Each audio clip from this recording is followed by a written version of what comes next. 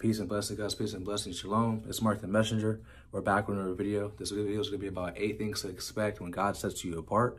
And these are going to be things that happened on my journey and things that you could expect too. And I feel like this video is going to be very, very important for those, especially for those in the youth, those who are now being called to be chosen.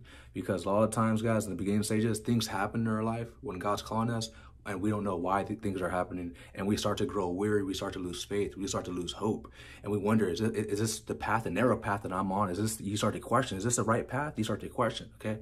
And I'm going to explain, guys, this video is going to be so important, especially for the youth. Now, anyone could hear this message. Who has ears to hear, let them hear, but especially for the youth. So stay tuned, check it out. Let's go. Number one, you're going to lose friends and family, okay? Even family members, you're going to lose friends and family because you're not going to lose all your friends and family, but you're going to lose the ones who are not set apart. You're going to lose the ones who are of the world, okay? The being set apart is being the opposite of what the world is doing. So your friends that were of the world, your family members who was doing worldly things, you can't be together no more, guys. You just can't.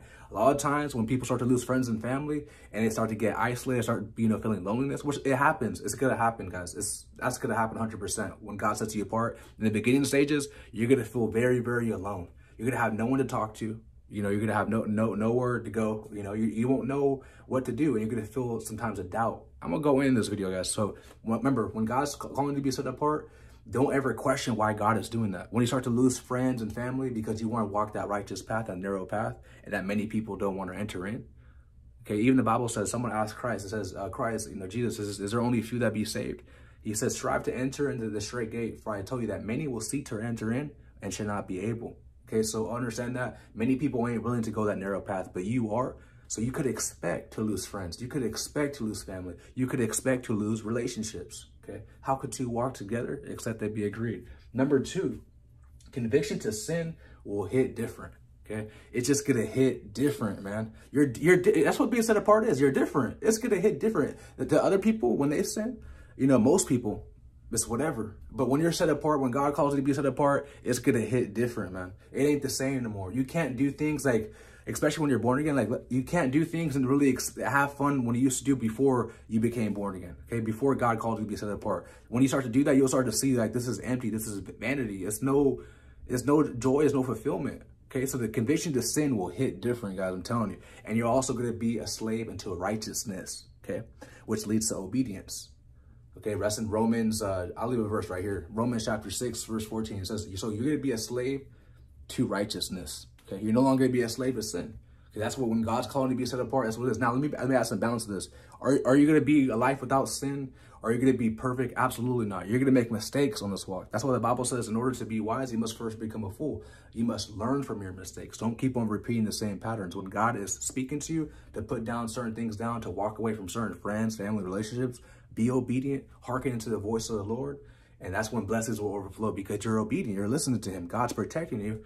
Just like if I have a child, right? And I see my child with a fake friend or like someone I know who's a bad influence, I'm going to let my child know. You don't think God won't do the same thing too? So we must hearken to the voice because obviously God has more wisdom and knowledge than us. Okay, so always understand that you're going to be a slave to righteousness. Number three is 100% committed to obedience and having the spirit of Christ, okay? You're going to be committed, okay? Just like when like a basketball player gets committed to like a D1 school or the NBA team, right? He's committed. Same thing when God calls you to be in the army, the soldier for Christ. When God calls you to be the army of God, you're committed. Okay, it's no looking back. It's no looking. When God calls you to be set apart, guys, it's no looking back, bro. Life will never be the same. But you have to count it all joy, though. Don't be sad because you're losing friends, relationships, family. Trust me. No, I mean, don't trust me. Trust God. That God will make sure when you're taking going his will, going his path, the blessings are going to overflow. Now, it might not happen right when you want it to come. Okay, you're going to be tested. It's going to take time. It's a patience. Let patience have her perfect work, that you may be perfect, entire, wanting nothing. Okay, so you got to understand, it's going to be a lot of ups and downs on this narrow path. Nothing is going to be sunshine all the time. There's going to be storms. There's going to be trial and tribulations.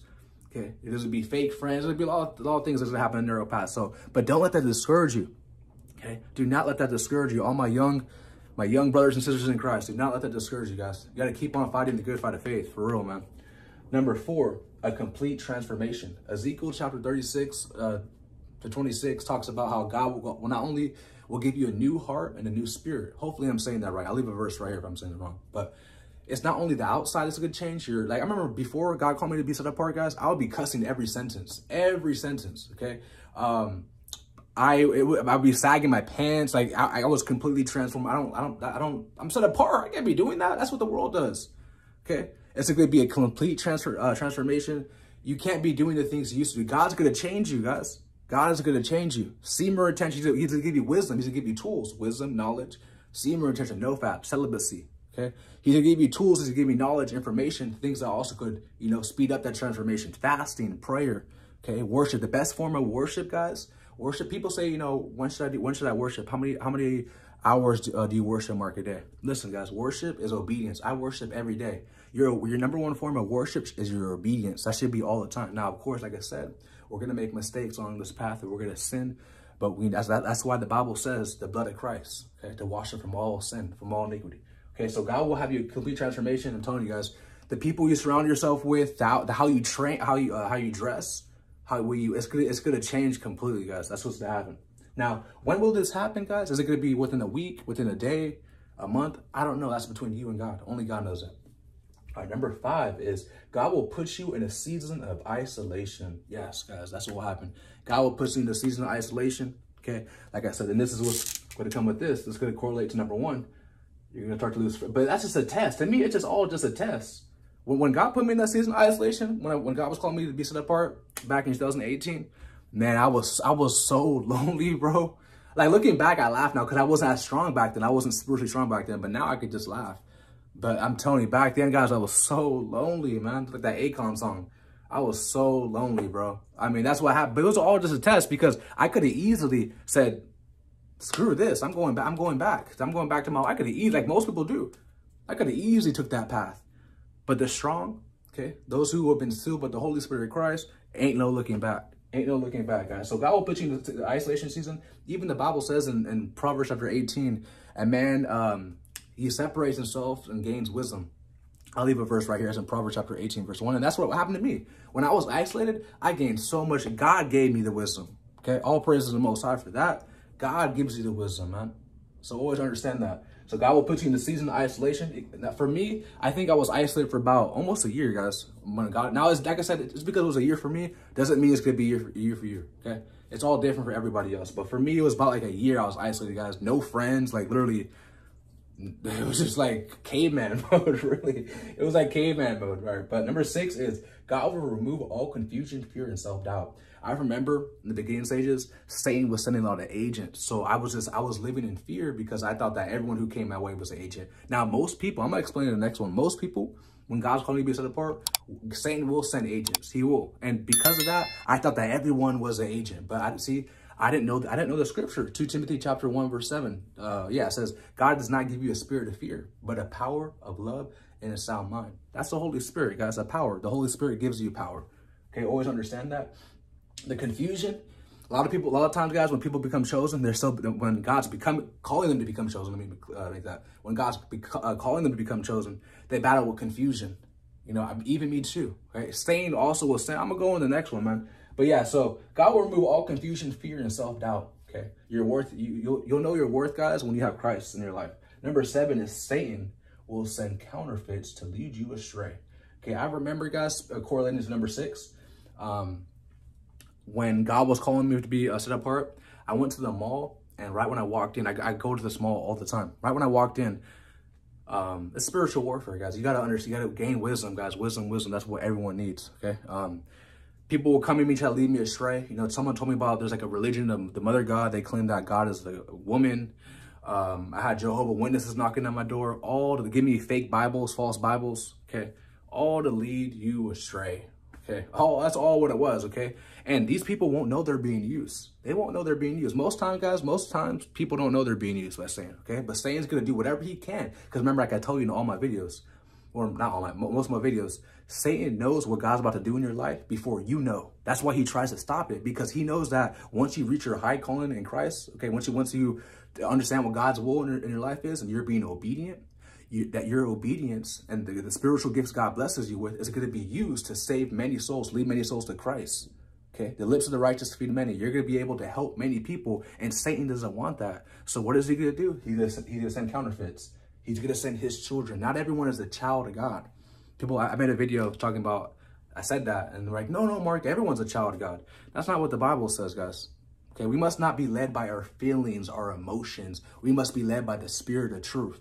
That's what happens. That's the things to expect, too, when God calls you to be set apart. The Spirit of truth, you're going to be able to accept it. Okay, many people, they rather choose their feelings and emotions, what feels good. Okay, they want the ear tickle message. Number 8 is expect to be hated by the world, okay? Expect to be hated by the world. That's why you're going to lose friends and family.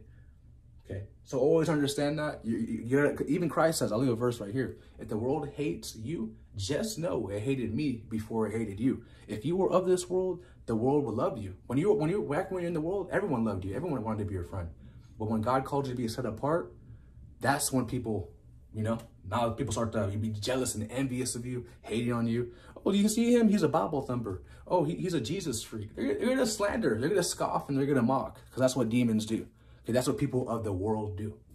Okay, so prepare to be hated by the world. Just prepare. Don't be down on yourself. Don't be sad.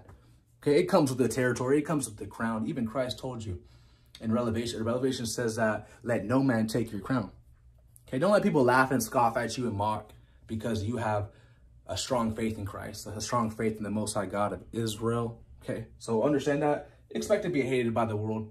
Okay, expect that. People who have the spirit of the world in them. Remember, some Christians even have that spirit too, the spirit of the world. So quick summary, 8 things to expect when God sets you apart. Number 1, you will lose friends and family. Number 2, conviction to sin will hit different. 3, 100% committed to obedience, having the spirit of Christ. Number 4 is a complete transformation. Number 5 is God will put you in a season of isolation. Number 6 is God will remove all confusion, fear, and self-doubt. Number 7 is Satan will send counterfeits to lead you astray. Number 8 is hated by the world. Okay, love you guys so much. If you haven't already, smash the like button, share this video, and subscribe to the channel if you haven't already. And check out this end screen if you haven't either. I love you guys so much. I am out. Peace.